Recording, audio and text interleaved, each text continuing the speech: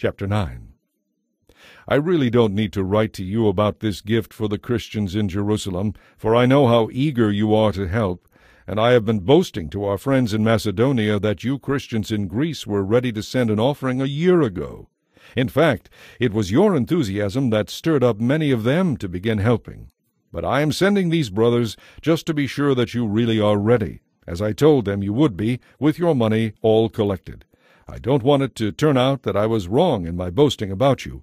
I would be humiliated, and so would you, if some Macedonian Christians came with me only to find that you still weren't ready after all I had told them.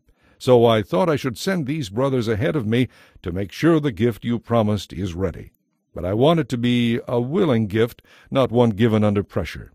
Remember this: a farmer who plants only a few seeds will get a small crop, but the one who plants generously will get a generous crop. You must each make up your own mind as to how much you should give.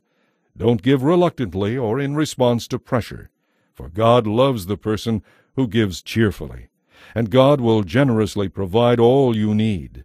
Then you will always have everything you need and plenty left over to share with others. As the Scriptures say, godly people give generously to the poor. Their good deeds will never be forgotten.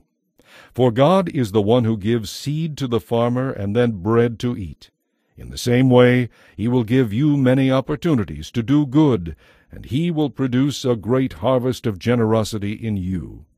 Yes, you will be enriched so that you can give even more generously, and when we take your gifts to those who need them, they will break out in thanksgiving to God.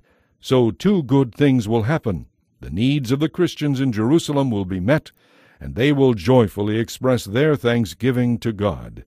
You will be glorifying God through your generous gifts, for your generosity to them will prove that you are obedient to the good news of Christ. And they will pray for you with deep affection because of the wonderful grace of God shown through you. Thank God for His Son, a gift too wonderful for words.